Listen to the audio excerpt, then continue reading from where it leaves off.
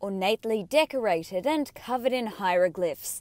Archaeologists in Egypt have discovered 27 unopened coffins at the ancient necropolis of Saqqara that are estimated to be more than 2,500 years old, according to the Ministry of Tourism and Antiquities.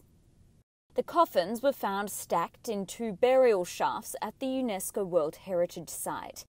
In March, Egypt reopened the Djoser's Step Pyramid after a 14-year restoration, costing nearly $6.6 million. The pyramid dates back about 4,600 years.